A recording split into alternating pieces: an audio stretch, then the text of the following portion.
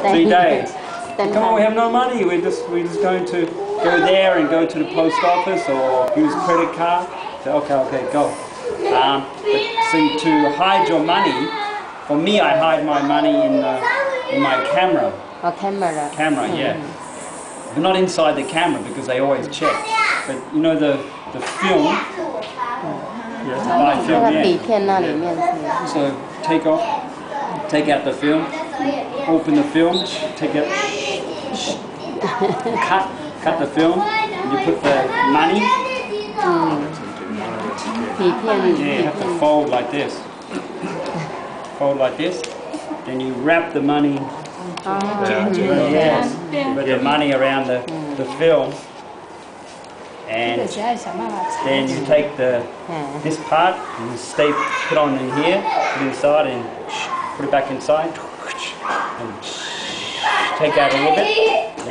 Okay, put it back into the box and be okay. And they say, hey, what's this? They say, hey, look, it's film. Don't touch it. You know, you'll damage it. And say, okay, put it back. So you can smuggle money, but only one note. If you put 2 notes. Only one. Only one note. Yeah. But only a little money. Yeah, because 2 notes is too thick. It doesn't work.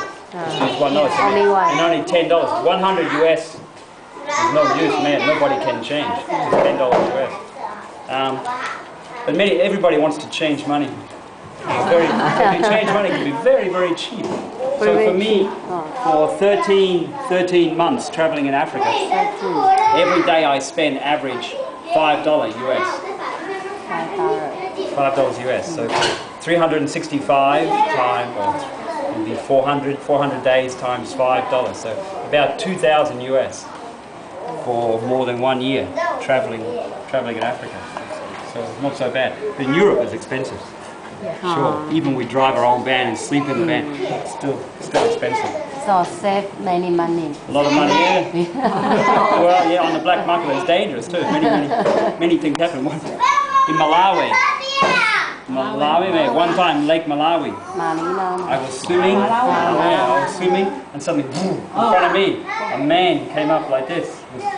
So, change money? Oh, yeah.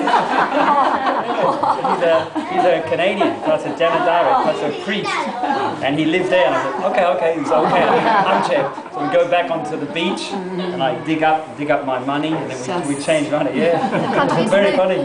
He didn't say hello or anything. He just said, change money. I was like, hey. How they want to change money? Well, they need US dollar to buy good things or to travel. You cannot travel because the US dollar is good. Yeah. The other currency is controlled by the government. The governments are all very bad. Well, they were. Now a bit hard, but before very bad and just steal your money and corrupt and give to the politicians things like that.